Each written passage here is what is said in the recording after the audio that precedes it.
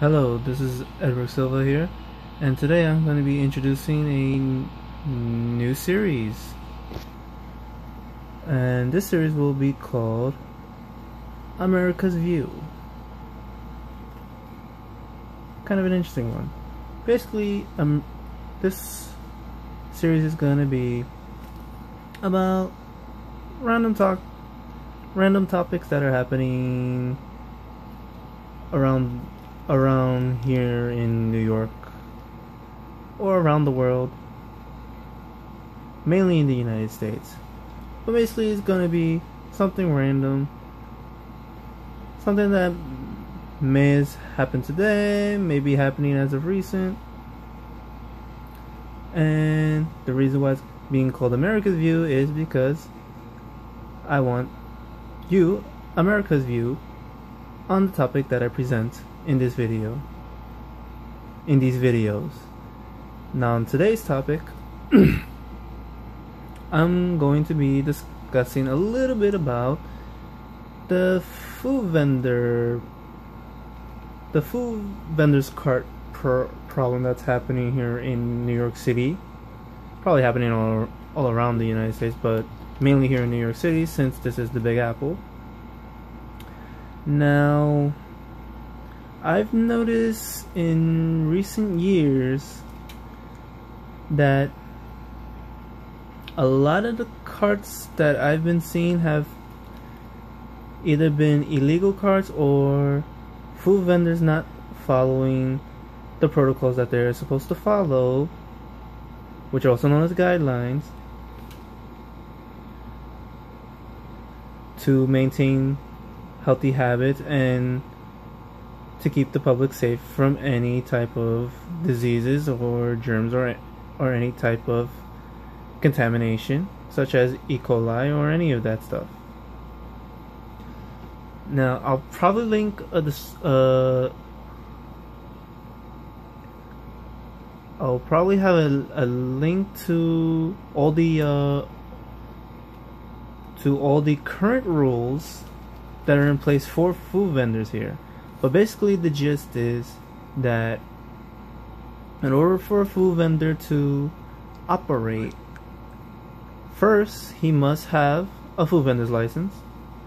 Now, to get that, he or she is supposed to take an examination. They pass that examination, they qualify to get their license done. Second, they must have a proper operating cart, either rented by the city or their own,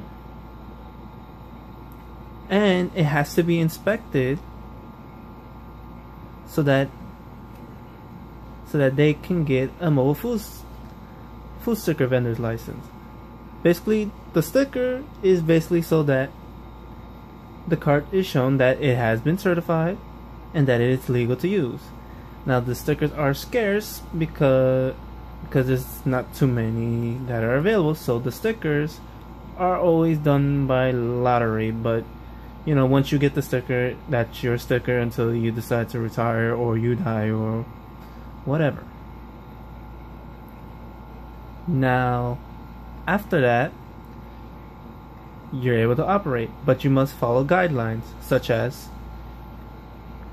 when you're working with food, you must use gloves, especially on the hands that you're going to use to touch the food, so that you don't spread any type of germs from your hand onto the food, like a hot dog or sausage. Second, the next protocol is that you must have some type of way of cleaning your hands present.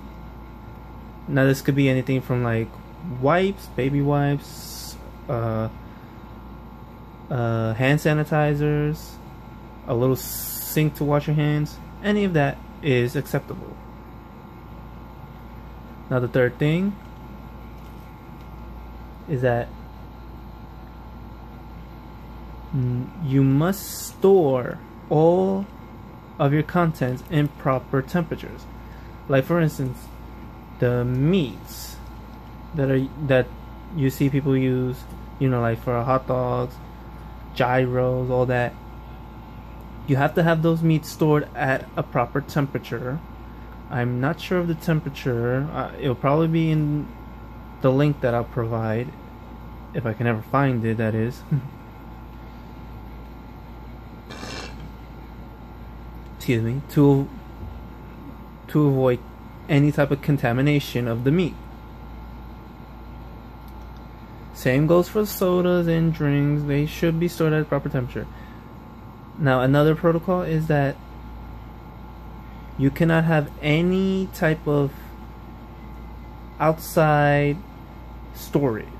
That basically means you can't bring any sodas or any of the stuff that you're gonna bring with you, like in a cooler, because that's considered an external storage. That is not allowed. And then another one, which is overlooked a lot, is that they must have either a hairnet or a hat on at all times to avoid their hair falling onto the food. And then finally,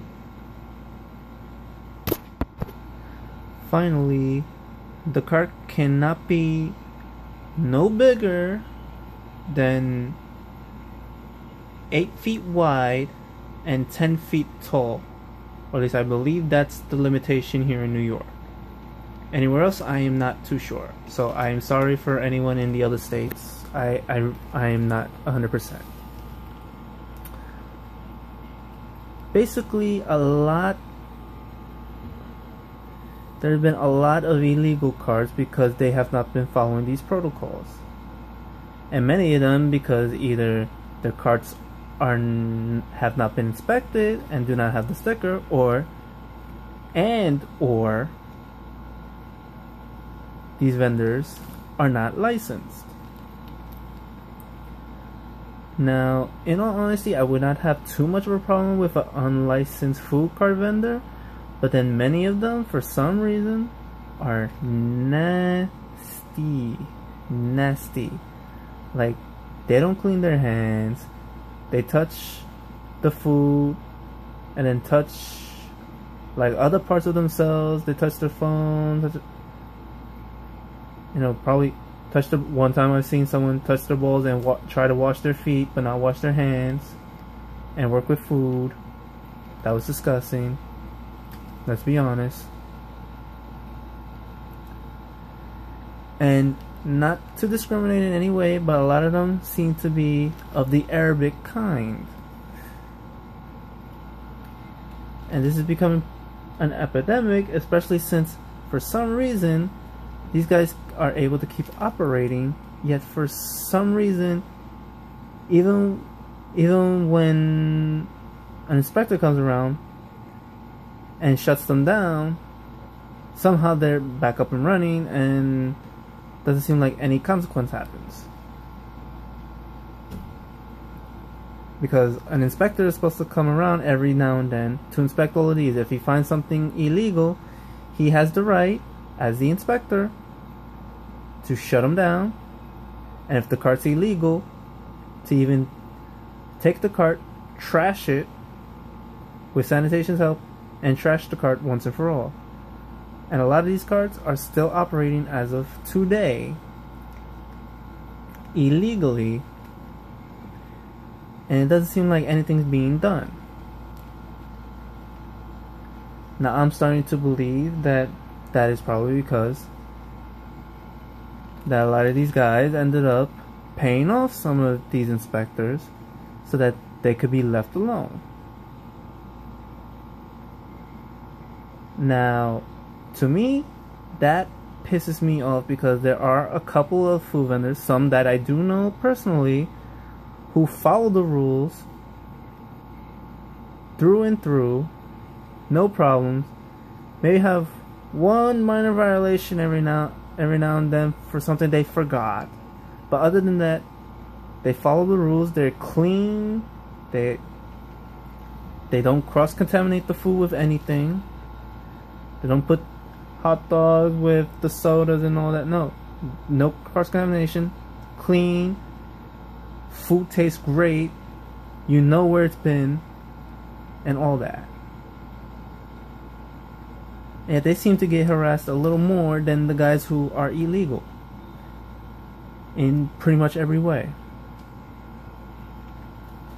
So to me, that kind of pisses me off. Because that kind of takes away from all those people who are hardworking people who want to follow the rules.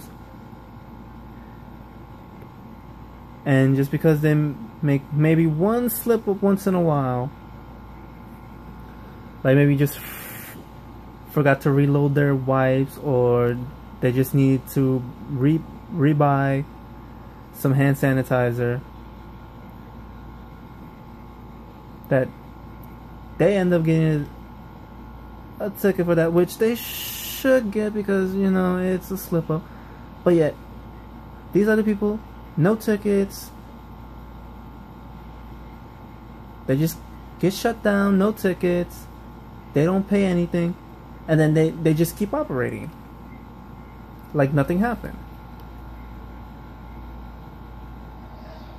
And I know it sounds like it's a rant, but seriously, would you like it if someone took over your job, did a shitty job, and was able to keep their job while you did your job perfectly, and you end up getting laid off later, even though you were a perfect worker? Doesn't seem right. Now here's where I throw it over to you, America. I want your view on the topic that I just discussed. What do you think? Do you think I'm right for being angry? Do you think maybe I should maybe cut a little slack? I mean, it's up to you, America. Let me know what you think in the comments below. And also, like this video if you like what I talked about here in this video. And also subscribe, because I do plan on doing more of these in the future, when I'm not entirely sure, but I will keep you posted on the next one that comes up. So as always, I'm Edward Silla. Have a great day, and I will see you next time.